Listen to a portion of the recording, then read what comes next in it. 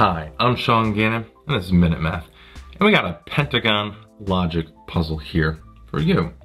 The puzzle is this. We have one pentagon, two pentagons, and three pentagons. The numbers inside are 1, 9, 7, 8, 4. The second one, 9, 1, 7, 6, 4. We don't know what this one is, but the other ones are 5, 7, 6, and 8. And with just this information, our goal is to figure out what this, obviously, little number is right there. Now, pause this video, see if you can figure out a possible solution for this, okay? But we're gonna, of course, dive on in, and if you're lazy, don't wanna figure it out, just keep on watching. We're gonna show you a possible solution here. All right, and again, don't judge my pentagons. All right, so we're looking for some pattern, right? So obviously the number within each pentagon has some connection or maybe a connection across.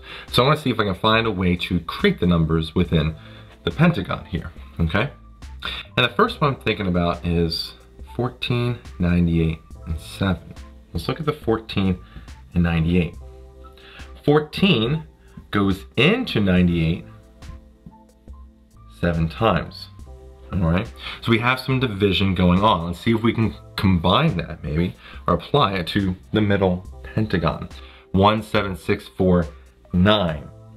19 and 76. Let's look at those pairs here.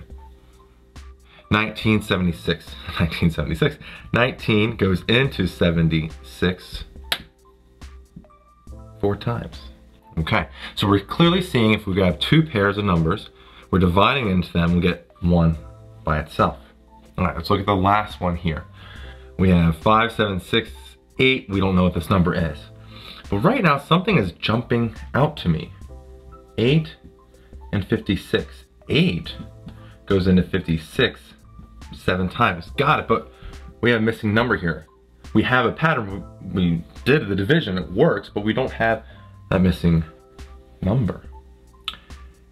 And really, this is actually pretty simple if you think about it. Don't forget one of the greatest numbers of all time, 0. 08 is still a number, works right there. And so 08 goes into 56 7 times. And so good old 0 is a solution to this Pentagon Logic Puzzle. Now, I hope you learned something here and had some fun while watching the video. And if you did, don't forget to like the video, subscribe to our YouTube channel. We just try to make fun math videos for people, and your subscription and like will help us make more. So, as always here, thanks for watching.